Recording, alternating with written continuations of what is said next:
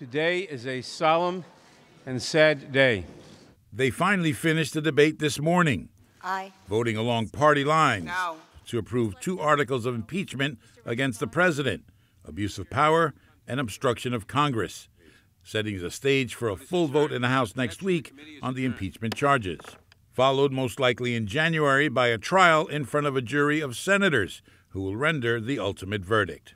Today, freshman House member Mikey Sherrill said she's been following the hearings and was preparing for a historic vote. I anticipate we will have the articles on the floor probably around Wednesday, so I'm taking this weekend to critically review what's been put out from Judiciary to find out if there's any more information, and then I'll be making a decision. Sherrill is considered a yes vote by most observers, though she stopped short of saying that today. But in South Jersey's 2nd Congressional District, Jeff Van Drew has said he will vote no on impeachment. That would be a tough vote for him. On the one hand, he's in a district that supports the president, but he's also a Democrat and is being watched closely by his party. Here's Senate President Steve Sweeney, part of the South Jersey Democratic Political Power Axis, when asked about his support of Van Drew. The congressman has a very important vote coming up, and we'll talk about it after that vote. So you're going to base it on his impeachment vote? I will base it on my own thoughts, but right now that impeachment vote's very important. One prospective juror, New Jersey Senator Bob Menendez, called out Senate Majority Leader Mitch McConnell, who said that he'd be in total coordination with the president's lawyers during the Senate trial. At the end of the day, you act as independent jurors.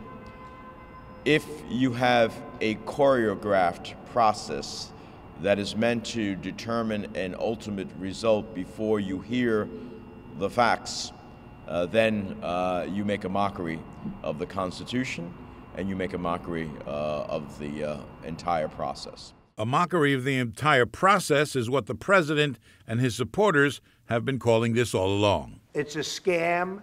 It's something that shouldn't be allowed, and it's a very bad thing for our country. And you're trivializing impeachment.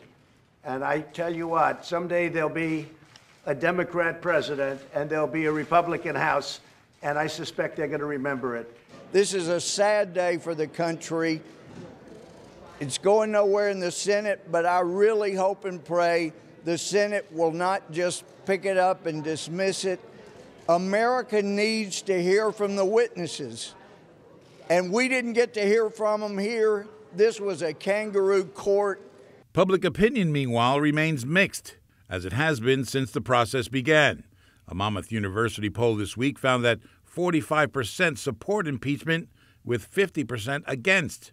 On whether the president has cooperated with Congress, the overwhelming opinion is that he has not, 61%. But more than 40% say they have no trust in the way the inquiry has been conducted. I think that there's pretty strong polling evidence that hearings, none of the expert witnesses, really changed people's mind. If you went in thinking that Donald Trump was a rascal, you were going to vote to convict him. If you think he was a saint, then you're not. The consensus is that the impeachment effort will pass the House but fail in the Senate.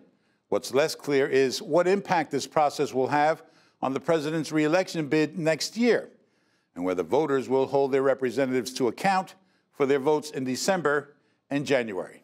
In Washington, a year is a very long time.